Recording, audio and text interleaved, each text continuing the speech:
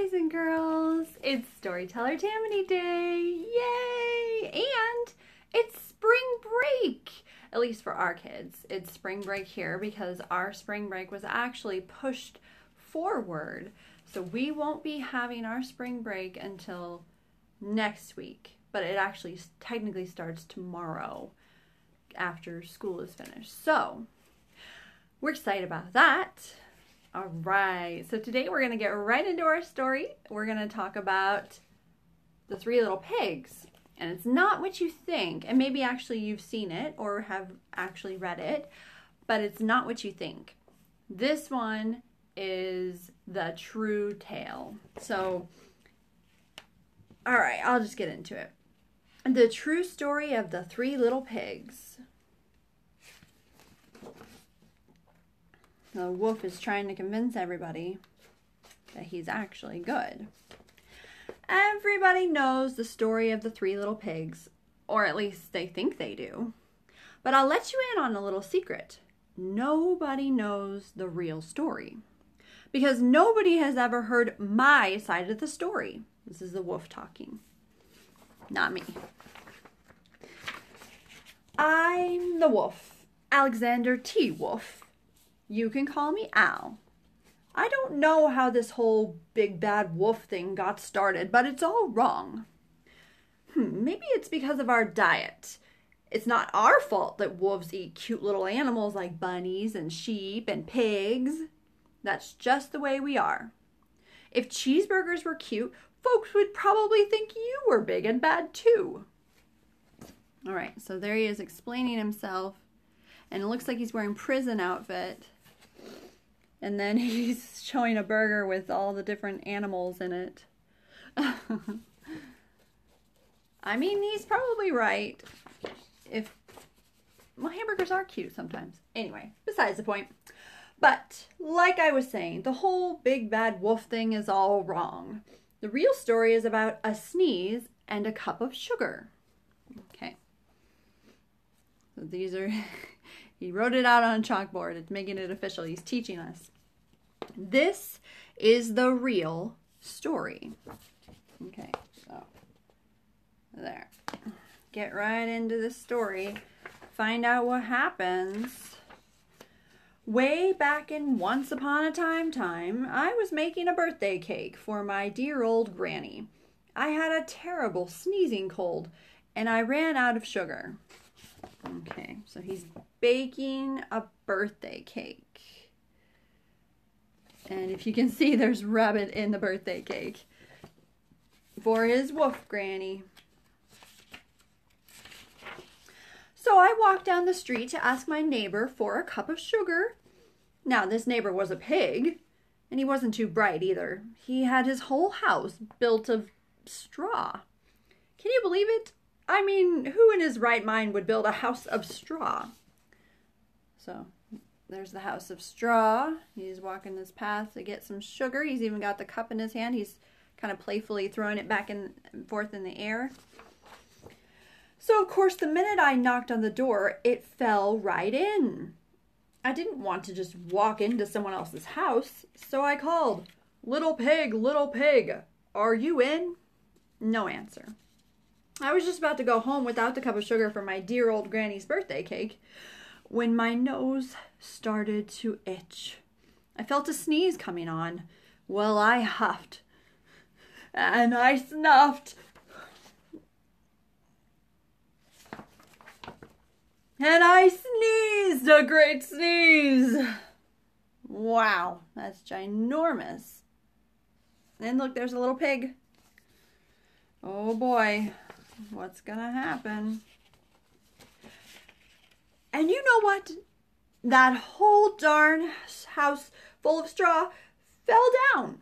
And right in the middle of the pile of straw was the first little pig, dead as a doornail. He had been home the whole time. It seemed like a shame to leave a perfectly good ham dinner lying in there in the straw, so I ate it up.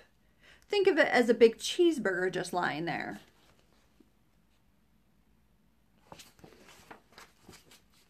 I was feeling a little better But I still didn't have my cup of sugar, so I went to the next neighbor's house. This neighbor was the first little pig's brother. He was a little smarter, but not much. He had built his house of sticks. I rang the bell on the stick house. Nobody answered. I called, "Mr. Pig, Mr. Pig, are you in?" He yelled back, "Go away, Wolf, you can't come in. I'm shaving the hairs on my chinny chin chin." Okay, so there's the house of sticks, and there's the pig telling the wolf to go away. I had just grabbed the doorknob when I felt another sneeze coming on. I huffed, and I snuffed, and I tried to cover my mouth, but I sneezed a great sneeze. And you're not going to believe it, but this guy's house fell down just like his brother's.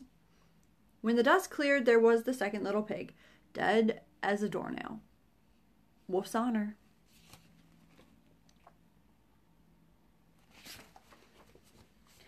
Now, you know food will spoil if you just leave it out in the open, so I did the only thing there was to do. I had dinner again. Think of it as a second helping. I was getting awfully full, but my cold was feeling a little better. And I still didn't have that cup of sugar for my dear old granny's birthday cake. So I went to the next house. This guy was the first and second little pig's brother. He must have been the brains of the family. He had built his house of bricks. He looks awfully stuffed. And then there's the house of bricks. I knocked on the brick house. No answer. I called, "Mr. Pig, are you in?" Do you know what that rude little porker answered?